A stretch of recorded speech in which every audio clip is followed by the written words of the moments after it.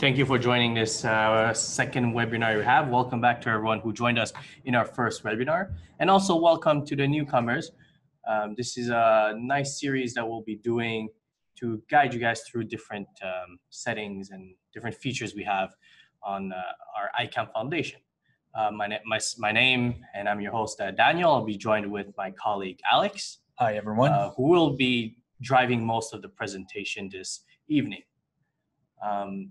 So this second webinar, we'll be discussing about some quality and features inside of Jenner that will help you debug your post processor to output the code and output the correct codes during each events that you're expecting, so that your machine can work to your expectations. Just as a heads up, we will be taking questions during the presentation, but we'll try to answer them at most of the questions at the end. If you do have any questions you want to fire away, you can put the questions up on this Q&A, as you can see on your screen right now. And without further ado, I'll give the time to Alex to start the presentation. Thank you. Okay, hello everyone. We will dive in right away. So I'm going to bring up my my Jenner, and then once you have selected your NCI file and you are ready to post, this is the default layout you'll see. This is the first time you ever start Jenner. It will look like that. You'll have three windows: the input, the output, and the console window. So every time you click in one of those windows, you're going to process one line from that window. So if I click in the input once, I just process the part no in the input, and it can give me multiple lines in one of the other window, or no line at all. As we can see, we have multiple lines in the output, and we have no error or no message or warning. If I click one time in the output, nothing happened in the other, because this is strictly coming from the post and not from the actual source file. If I click in the console, it's going to run until I have either warning, an error, or message, or the end of the file. If there's nothing wrong with the process, then we'll keep running until it's over. So for a user perspective, this is plenty enough. You have your output where you see what's going to be your NC code you're going to put on the machine. And you have your console where you see if there's any error that you need to fix in the ICAM software. But for a post-processor developer perspective, this is not enough. You don't have enough control of that. So today we'll see what are those tools you have access to develop your post correctly and debug it to have the correct output to send to the machine. So we have what we call the diagnostic window. So every message you have here will be sent to the diagnostic window with more information that you can check. You can review those message and just discard them if you don't need them. Then we have the source window, which is mainly the process file from Mastercam, CATIA, and X. You'll have those all the statements that comes from the CAM software to be able to generate your output. Then we have the variable window that will gives you all the variable of the post processor, what's their current state at the moment you are in the post. Then the call stack, which will let you know if you are inside multiple macros, which they are, and you can double click on that macro when they appear to jump to that macro to see where exactly it triggered a new macro. So first time you'll open those windows, it's going to be really cluttered. You don't really see something useful, so you can move them around. So here I'm going to load up a layout that I already have set up. This is the layout I'm the most comfortable with to work when I'm debugging a post. So you can stack them together. So since the console and diagnostic, it's mainly the same thing, but with more information on diagnostic, I have them on both stacked up together, so I can just choose between the two of them. So first thing we'll do, we'll save that layout. Once you have set it up, you save the layout, and mine is layout number 2. So if I click on number 2, I'll be able to save that layout. So we'll run the post just to generate all the message we have. So we don't have errors, which is actually good, but we do have warnings and we have messages. So we'll check them out and see what we can do with that. You can sort them out to by the type. So we'll check those message. Okay, so we have the cutcom fixture compensation is already on for this coordinate with this offset common process. So some of the CAM system will output a cutcom on or cutcom on adjust on every operation or tool change that you have, which might not be necessary, but some of the user will want to have a G54, for example, output at every operation. So if they need to rerun that operation on the machine, they have all the safety codes. But for this specific post, we don't necessarily need it. There's various way of handling that. We can have some variable, some post-processor function that will prevent the output of the message, or we can have macros that will handle the on and off function of the cutcom. So depending on how you want to have your post set up, you can do with that, but this would be for another webinar. So what I'm going to do, I'm going to right click on it and mark as reviewed, and I can either adjust the one that I selected. The one with the same ID, you have to be careful with that one, because sometimes you can have a message with one ID that will have a different string. So if you have an over travel on the x-axis and on the y-axis, it will have the same ID but not the same message. So usually what I go is mark as reviewed with the same message. Then all my message cutcom has been reviewed, and if I don't want to see them, I can hide them. So I only see those that I have not reviewed yet. So here we have the spindle, exceed maximum allowed for this gear, and coolant option missed, not supported by this machine.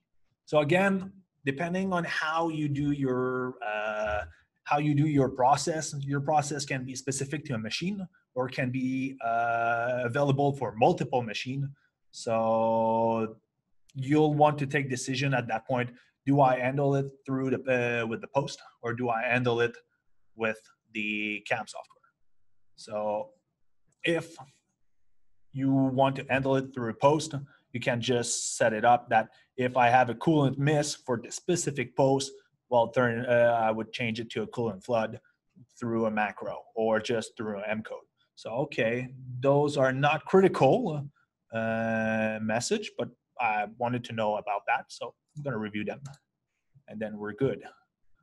So let me unhide. I want to check that spindle.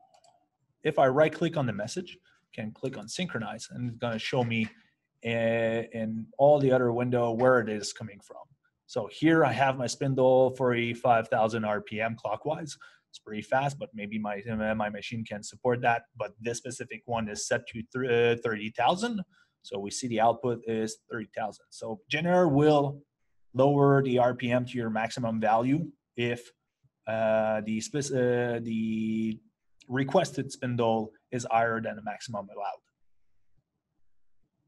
So I've seen that I can synchronize with a message, but I can also synchronize inside of any window. So if I have a console, I could synchronize with one of my specific console, or I can synchronize in the source, and it will show me where it is outputting. The only place where I cannot synchronize is inside of a macro itself. So I have done my process. Usually, if you are debugging, you might have to run it multiple times. If you have run completely the process, you won't be able to do what I'm about to show you. So what I'm going to do, I'm going to restart the process. So if you are not finish on the process, you can use different options to move around. First one, you can jump to the cursor. That means that you will position the source file at this location without processing it to that location. Or if you are already past it, you can go back to that location and just rerun it again if you want to see what's the flow of the macro, the flow of the variables, and how it outputs. So if I go jump to this location here, if it's not done, it's gonna process. But if it's already processed, you're gonna go back and you're gonna reprocess it again. So it's mainly just for debugging. This is not, you shouldn't use that for the actual output. You can also right-click, run to cursor, so it's gonna do the same thing if it's going forward. You need to be careful though when you use jump to, because the state that the post was before doing the jump to will be the state the post is when you have done the jump to. So if you are comparing your previous location or your current position and the next position, you will have some differences between what's actually what happened if you were running it normally, and if you compared to what you would have by using the jump to. So usually we recommend to use a jump to for a load statement or op type statement where you would interrogate the post to see what's your current status and then start your operation and your normal behavior. Then we have those buttons here at the top of the source window. So the first one is step into. So the step into will process the line, and if it triggers a macro, you will step inside the macro to see what's going to happen. You can also press F11 on the keyboard to process that. So here, I don't trigger a macro, so I just process the line. My go-to though, I have a macro there, so it did process it, and I've went inside to see what's in. So if I keep going, F11, it's going to process each and every single line one at a time. If I go back to my go-to, I also have what we call the step over. So it's going to process the line without stepping in any macro that would be triggered by this. So if I press on F10, which is the keyboard function for that step over, it processes the go-to without going inside of it, which we know that we have a logical question inside of that go-to. And then we have what we call the step out function. So if I go back to my go-to, or if I go with my step out, which is F12, it's going to process, it's going to run the macro until the end of that macro and stop there. So this, as we've moved with the F11, 10, and 12, we've seen that we have some variables that have been changing, that we have some windows that have been activated. So let's talk a little bit about that variable window. So we have on the left-hand side 4 tabs. One's called Auto. The Auto tab will list the variables that's been currently used up to a couple of steps before the current line you are in the macro. So you're able to see what was the previously used variable just to keep a look on the flow of what's happening, but those are available elsewhere too. So if you have global variable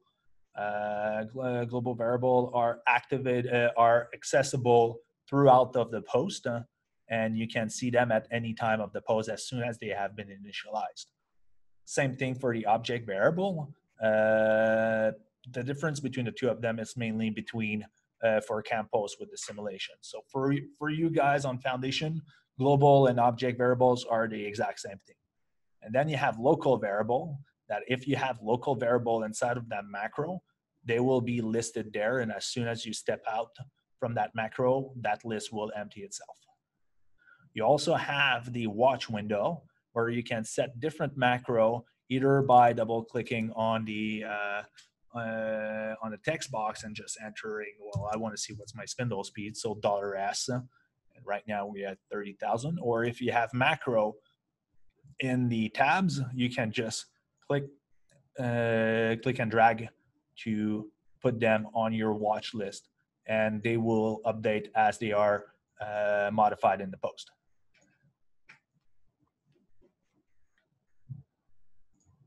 So the next thing I want to talk about is the breakpoints.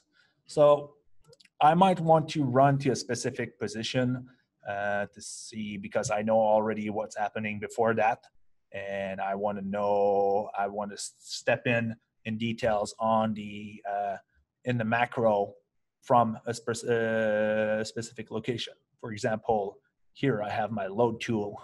Well, I want to process up to my load tool, so I can put breakpoints. As you've seen, just click on the left-hand side of the window.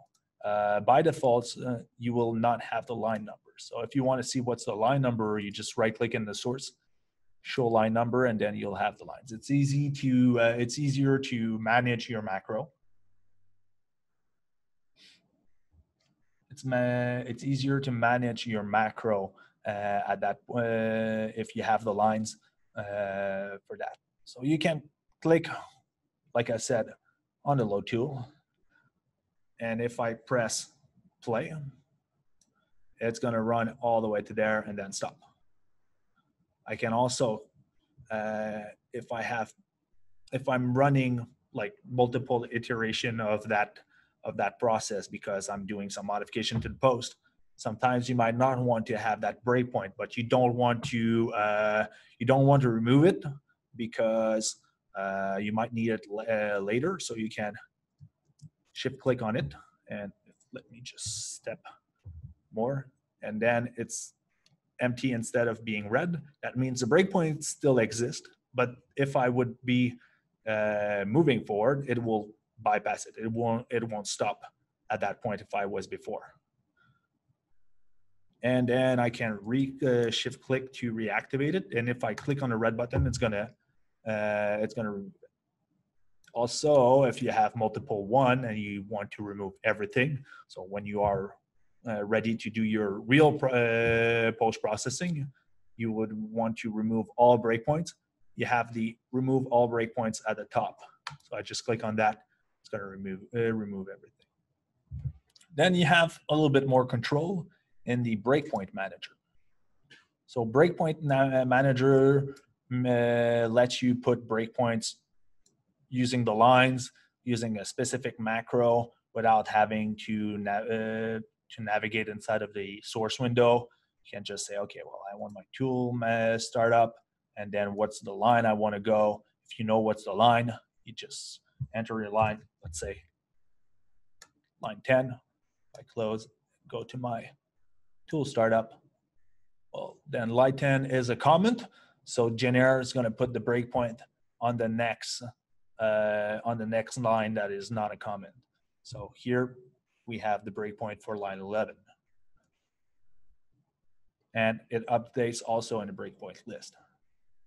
We can also put some records. So if I want to go spindle, every time I go to a spindle, I would just go spindle, add. Every time you have a spindle, it will stop at that line, and then you can single step to be sure that everything is okay. Then we have the CL records. So CL records are the from the source window. If I go back here, in the source, you have those numbers here. So if you know which number you want to stop, you can enter that number, and it's going to put the breakpoint there. Same thing for variables, either global, local. If you are inside of that macro at that point, you can set a local, but take note that as soon as you step out of that macro, it will not be accessible anymore until you re-step inside of that macro at a later time. We have what we call the $P variables. those are local variable. So, and they are already there for you inside of a post. So if you say $P1, well, $P1 will be matching for multiple macros. So you have to be careful, because that means every time you'll step in macro, if you have a $P1, it will stop at that $P1. So you have to be careful with what you use. Then you also have the diagnostic. If I have a specific message that I want to stop, I can select that message, and then it will stop if I encounter that message.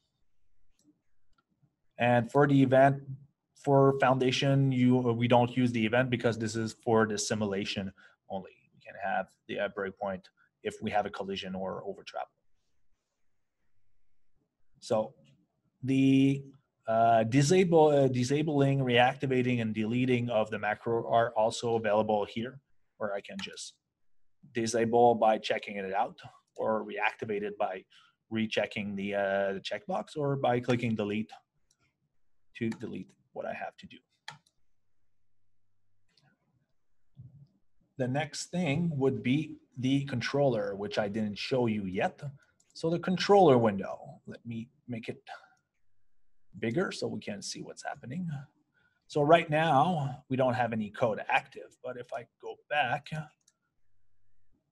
and process it a little bit, there we have a bunch of codes. So you see what's the G codes that are being active and what's the M codes that are being active. So right now, I have my spindle clockwise, but I don't have any coolant. So it might be something that I need to check. Why do I not have coolant? Well, I see that I have my coolant option missed here. So it's probably one of the that's probably the error. So I would have to go back again, depending if I want to handle it through the CAM system or through the post, is up to me. And just check, why do I not have my coolant? Okay, so I have my G54 active. I am in the cycle off. My land comp is active. That's okay. I'm in absolute value, and I'm in feed rate right now. So you have all those codes available to you.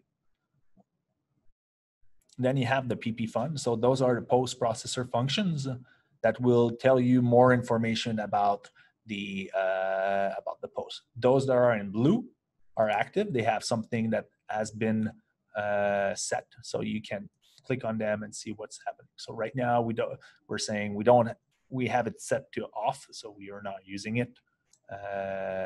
This one is set to on.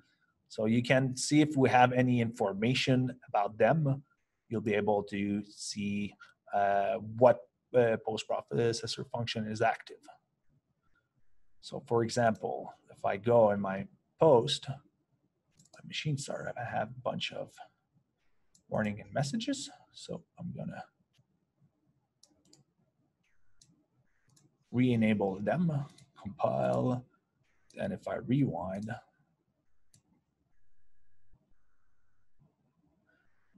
and go to my ppfun 15, and just go to source,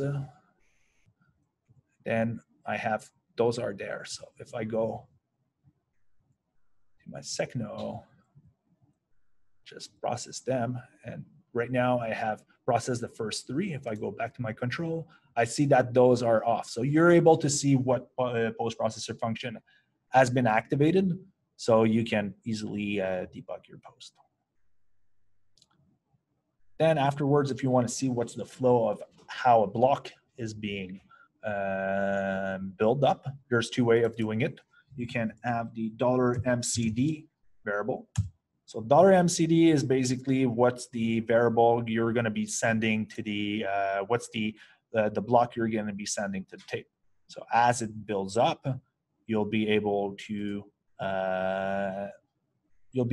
see what's happening. So right now I've put a trace when on the variable. So every time that variable will change, it will stop the post processing to let me know what's the change. Then I can just run it. Now, okay, so the first part is mainly inserts and automatic output, so can't really do anything about it. But right now, okay, I have N31 G94, so I see that right now this is what I have that I will be outputting. And once I process something else, I might have something, I will have more information. You also have the step details here. So when I have the step details, if I click in the output window, I see as they build up how they appears. This can be useful to, if you want to separate some information from one line to another. The first thing you need to check is how that information is being built up. So you can say, okay, well, at this specific point, I need to output my current block so I can split it up from the rest. So again, this is a subject that we will touch in a further webinar concerning macro programming and some tips and tricks on how to use those macros. And as long as the line is green, that means that you have not outputted to the tape yet. As soon as the line is not green anymore, that means the tape has been done, it has been released, and you will start processing the next line. So one of the questions that came up, are there limitations belong size of the CLS file for debugging? No, there's no limitation except the amount of RAM you have on your machine. Obviously, if you have a really long file, your machine might not be able to handle it because it is stored in the RAM when we load it and when we process it. But if you have, I would say, over 16 gig of RAM on the machine is more than enough to be able to post-process and do your debugging. Other question, how do you manage the CL record if some data is missing? Means not every CAM software pass on all information. Mainly, I would say, NX and CATIA, some of those information are available, can be available through the PP table for CATIA or UDEs, so user-defined events in NX. You can build those to output the information you need to have. If not, there's a lot of information that are not necessarily useful for Gener at first, but they are commented out in the output file. So we see that information. It's just that since it's not useful necessarily, what we do is that we comment it out, but we still have access to it. For example, let me just share my screen again.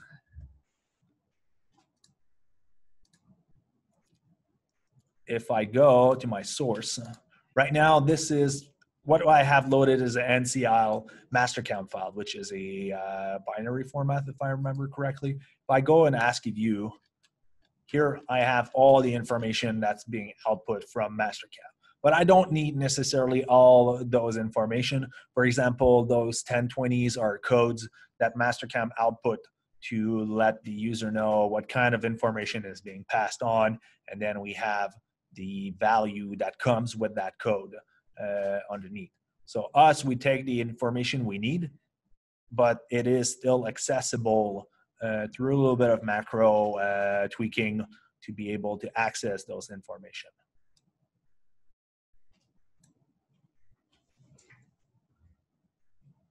For CATIA, you would have them as a $, so it used the same format as, well, we use the same format as what CATIA used, which is the ISO apt format.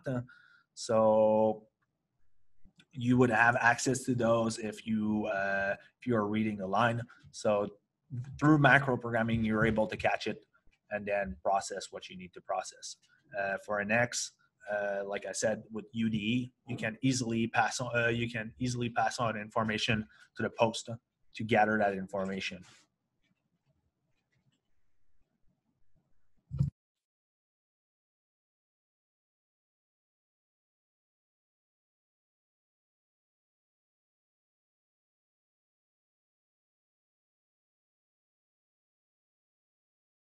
So here, what I've done is just show the ISN reference, those are, as you can see, you have the information. So even if you have a line that's being not used by ICAM Post, you still have the record number, the class record and sub record available to you to get that information. So you would have to write down a macro that would catch that record and sub record, and then you can pass it on to a variable and do whatever you need to do.